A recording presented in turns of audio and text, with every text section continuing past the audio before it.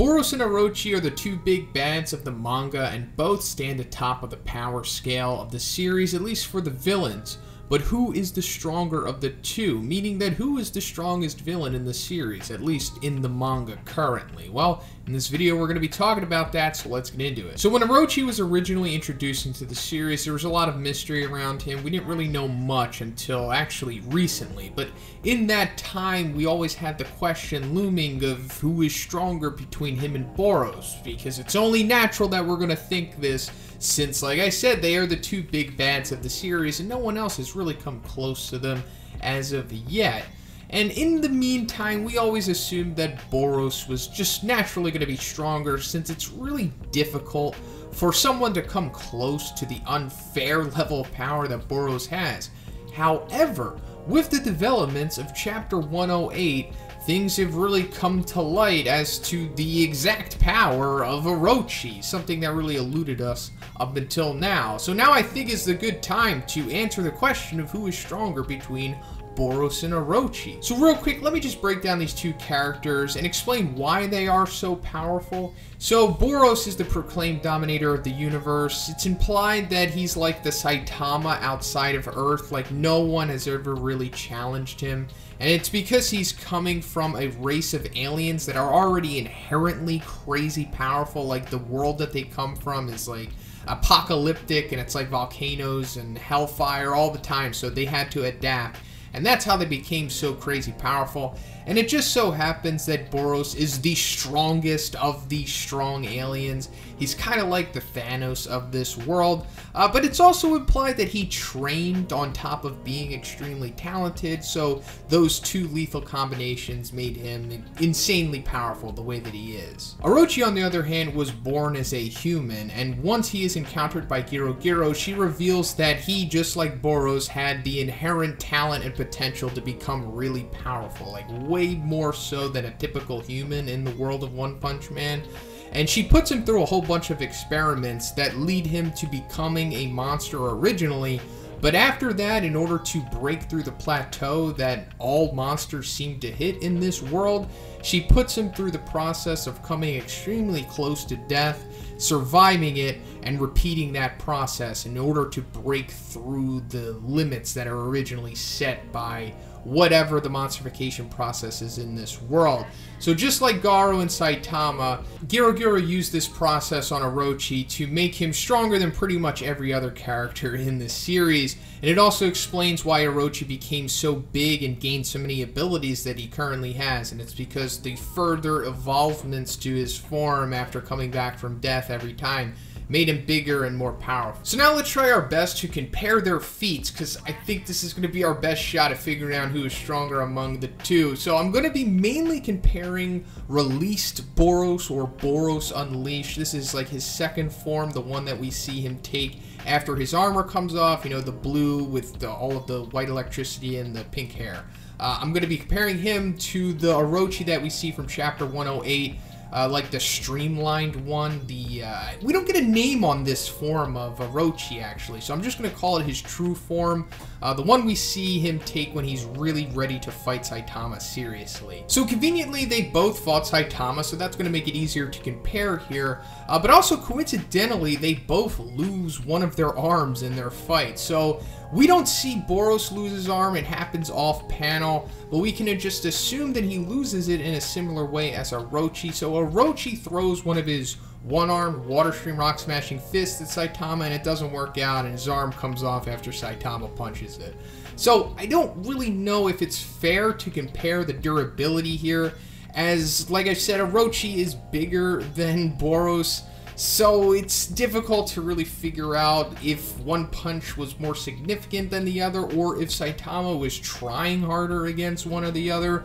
But regardless, still pretty impressive that they could simply just take a strike from Saitama regardless of where it is, and they could still function afterwards. So Boros kind of has one up on Orochi here, because he originally does take a strike from Saitama when we first see him, when he's in his armored form, and he does live, you know, doesn't really seem to take much damage from it. So, does this more so the armor that Boros had, or is it more so indicative of his crazy tankiness that he has? I think it's probably going to be the latter here, but maybe it's still not fair to compare these feats because we don't really ever see Orochi take a strike from Saitama to his solar plexus the way that we saw Boros take it. And also, the final punch that Saitama does to Orochi that quote-unquote kills him seems to be way higher of an effort of a strike than what he originally does to Boros. Like, when he punches Boros in his armored form, it's kind of just like a nonchalant punch, nothing like what we see from Chapter 108. So I guess it's still unclear right now who has more durability, but we can go into speed at this point, because I'm just going to say right now that Boros is way faster than Orochi, especially in his released form. That doesn't mean that Orochi is slow by any means. He's very fast, actually. Pretty impressively fast considering how big he is. So his speed feats in Chapter 92 against Garo really put that on display, but the only real clear speed feat, and I'm not even sure if it is a speed feat, but it seems that way, in his fight against Saitama from Chapter 108. So towards the end of the chapter, after Orochi sends his head horn dragons at Saitama and they engulf him and he breaks out of it, we see Saitama cock his arm back, and in the following panel, we see him throw the punch. But Orochi is able to avoid it and wind up above Saitama. So that means, I guess he's fast enough to avoid a lackadaisical punch or just like a standard punch from Saitama.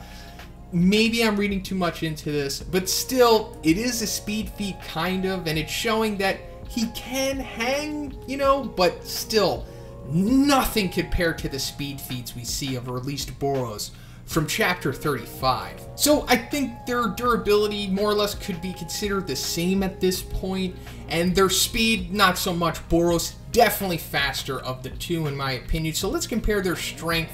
This is another one that I think is more or less equal, so we don't really have many defining strength feats from Orochi and released Boros, but just based off of what they can do, I'm going to assume that, like, more or less, they're probably physically the same in strength. Maybe one is a little more than the other, but there's not, like, a clear discrepancy, in my opinion. So now let's compare their energy, fire, blast, whatever these things are, the two projectiles that they show in their respective battles with Saitama. I think this is the most important thing to compare amongst these two in order to really accurately assess who is stronger, at least when comparing released Boros to the true form of Orochi.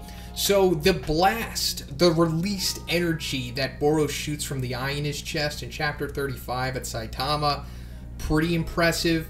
However, it's not as big as the crazy one-armed blast that Orochi does to Saitama in Chapter 108, but their output, their damage output seems to be comparable. Like, it's difficult to compare them because Orochi's blast is happening underground, and Boros' blast is happening on top of a spaceship. So I'm going to try my best to compare these two, but based off of what I saw, they seem to be comparable in damage output.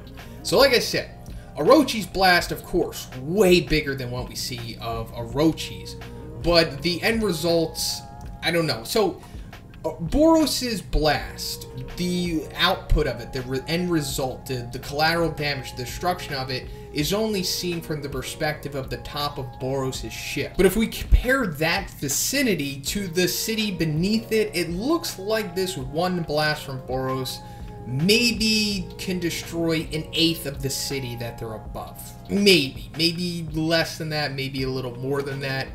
And in Chapter 108, when we see Orochi's blast, it seems similar, like the damage output, because, like I said, we only see it underground, but there is tremors above the surface, like the ground implodes and takes out a good chunk of the scenery that we see, which I guess is like 1/8 of the city. I don't know, maybe less, maybe more.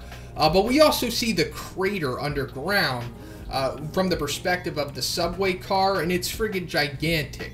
But still, there's not like a clear-cut difference between which beam or energy blast here seems to be stronger than the other, so I'm just gonna say they're comparable. However, when Orochi decides to go all out and uses all of his dragon mounts and all of his beams, including the one in his chest at once, there is no question at that point. Clearly it is bigger and I think implied to be stronger than just one singular chest blast from Boros in chapter 35. So I'm going to give Orochi the edge there on that. I mean, come on. I think it would be unfair to say that Boros' chest blast is stronger than a full-on every mouth shooting a blast out from Orochi. So that about does it. Now let's go over everything we talked about and try to come up with a conclusion here. So between the two, I have their durability about even. I have a clear speed advantage to Boros. I mean, he's way too fast, like for almost anyone.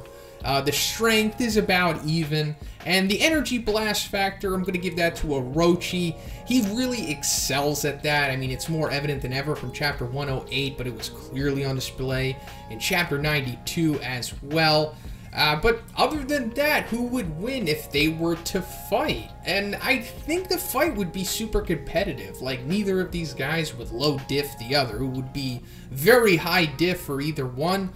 But I'm not entirely sure, you know, because, like, clearly Boros is faster, so can he evade the fire beams forever? But we also have to remember that Orochi is a martial arts master and a genius at that. He has the same copying ability that Garo does, and he also has the Water Stream Rock Smashing Fist in his arsenal.